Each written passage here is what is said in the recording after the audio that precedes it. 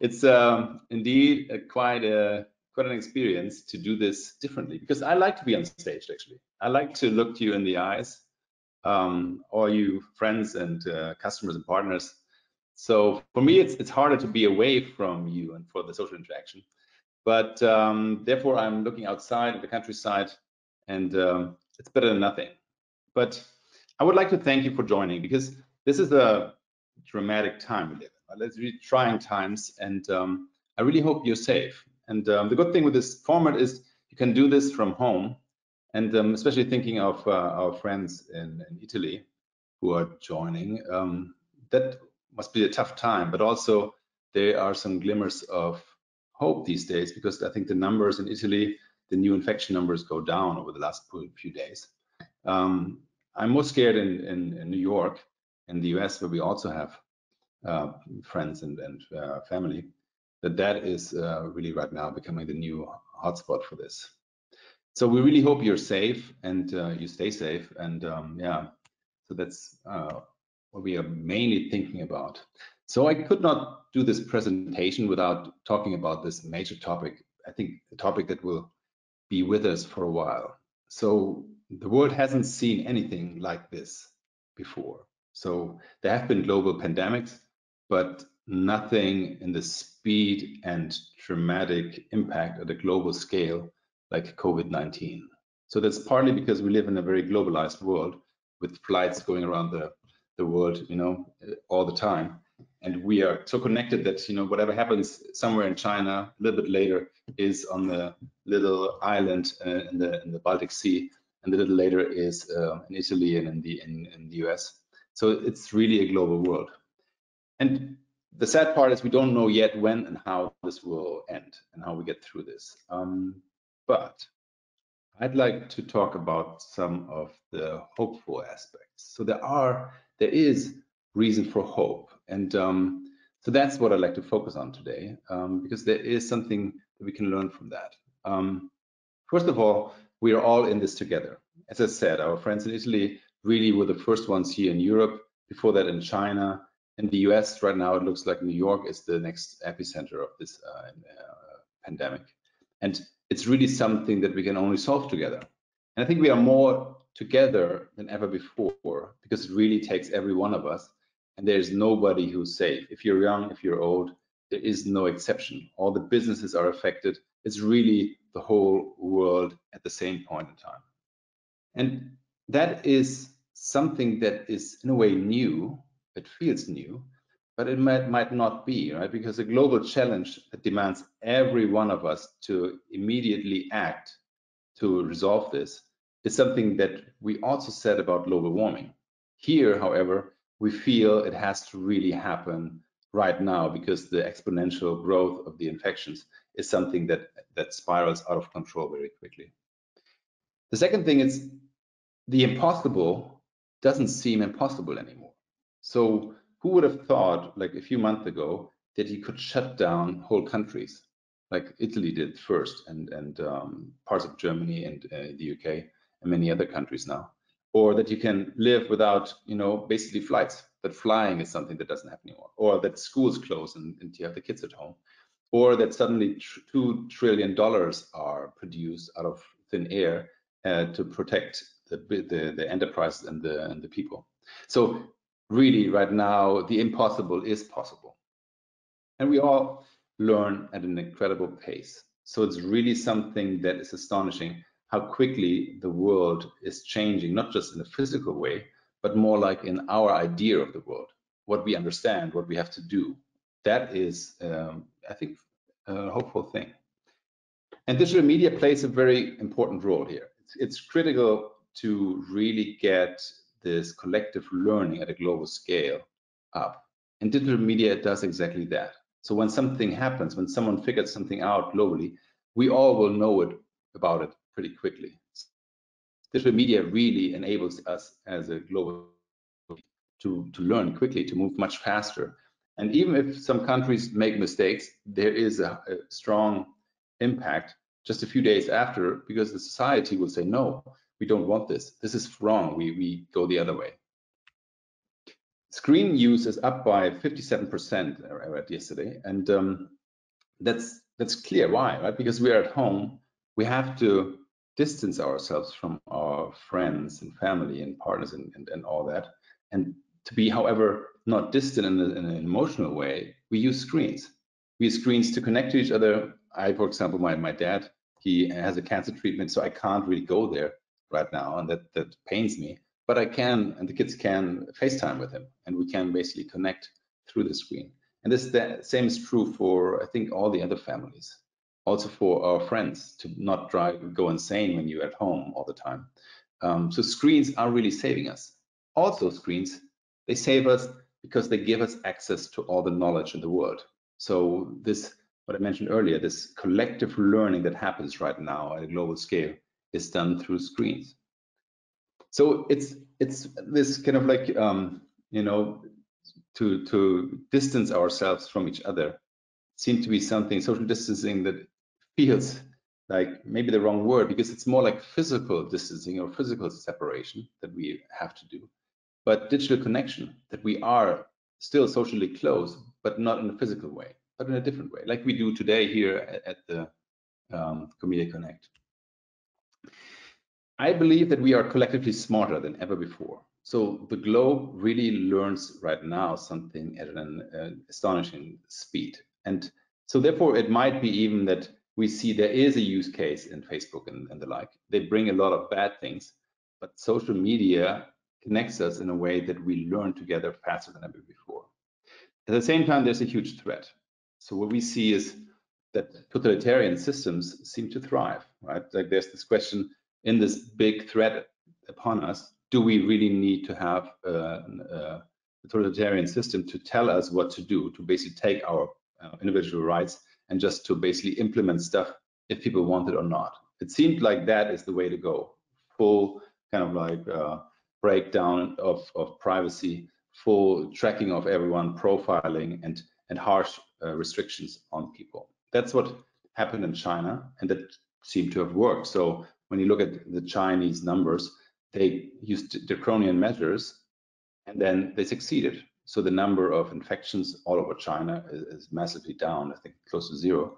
And that is, yeah, it's impressive and partly hopeful that we can manage this infection, but it's also scary, because when that is our future, I'm not sure we want to really accept that so easily.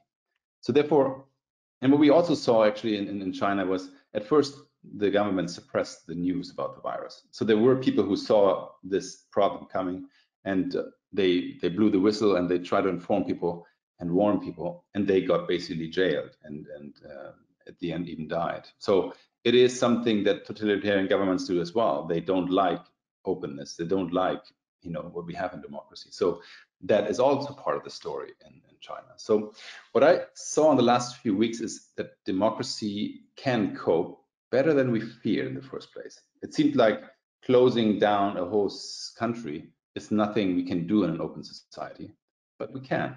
Italy did it, and you know, Germany basically did it for pretty far, not as far as Italy, but many other places drastically changed the society, but not against the will of the people, but with the, you know, support of the people. So democracies can move quickly, and that is a hopeful thought. So they move faster than ever before, and they don't do it by destroying all of our individual rights. So I don't think that we have proof yet that democracies can't survive in this new age where we have moved quickly. We try new things at a massive scale. So who would have thought that, you know, keeping all the kids at home or working from home remotely, what we do at Promedia, you know, is possible, or so easily possible. And I'm pretty sure that a lot of these things that we try now will stay with us because they just work. We have this global collective learning. It's not just locally, it's really a global system. And I think we will learn something about how to beat COVID-19 that we then will use to beat, to have global collaboration for other topics. So don't think that the solution for COVID-19 will be a solution by one country alone with the borders up. It will be a global solution with global collaboration. You know, what's good in this case was that China shared all the DNA or the RNA of the virus with the world, and people could start working on vaccines and tests right away. So that is global collaboration that gives me hope. I also believe that we will have fundamental change.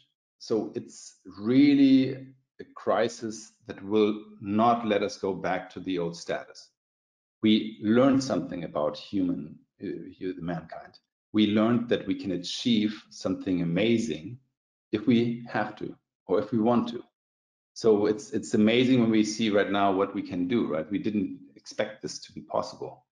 So the things we learn now with COVID-19, I think will help us also to master climate change, because it's the same thing we need. We need global action. We need, really dramatic action, like changing something and not just more of the same.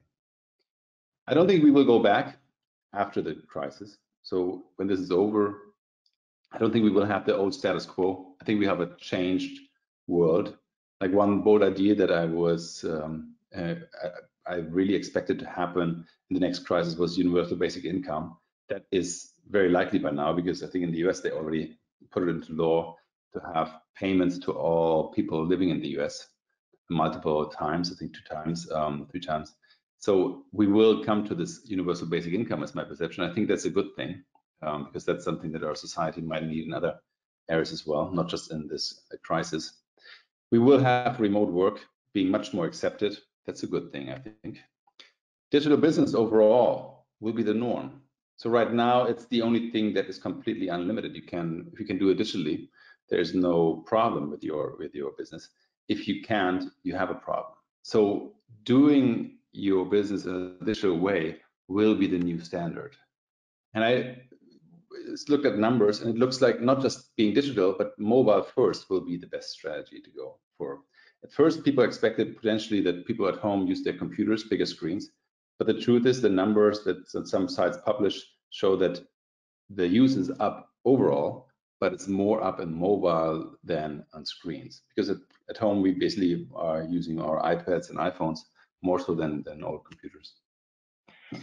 We will also see that escalating customer expectations will put tremendous pressure on organizations. That was true before the crisis with something like Amazon Prime, but now in this crisis, when you can't go shopping, when you basically should stay home, it is just kind of like really powerful to get whatever you need with a click.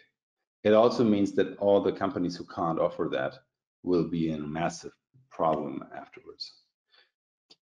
What I also see that superior customer experience will disrupt markets. We could see that in the payment space here in Germany with N26.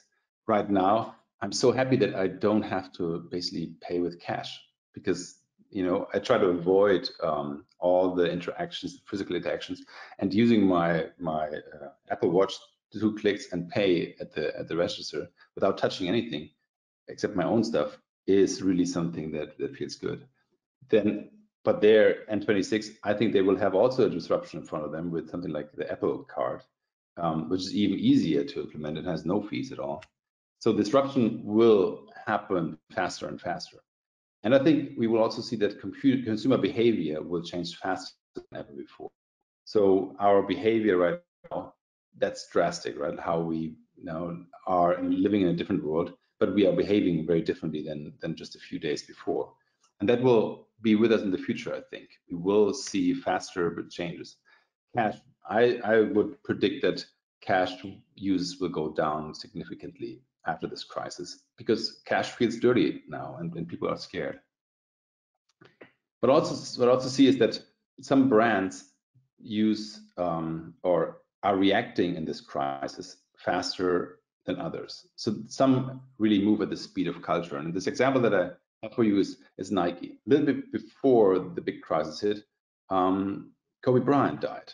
And that was, felt all over the US and globally, because it was so unexpected and devastating.